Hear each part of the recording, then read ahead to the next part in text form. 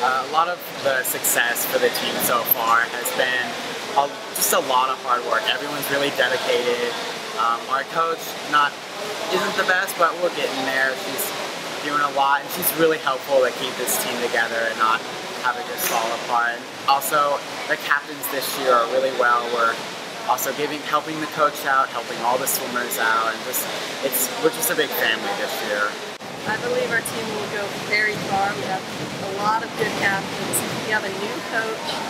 She doesn't know much about swimming, but she's learning, and I believe that we're going to do very well this year.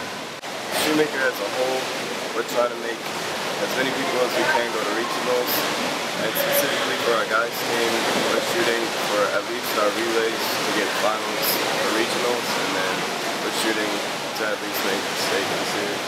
And we've been building upon that since my freshman year, so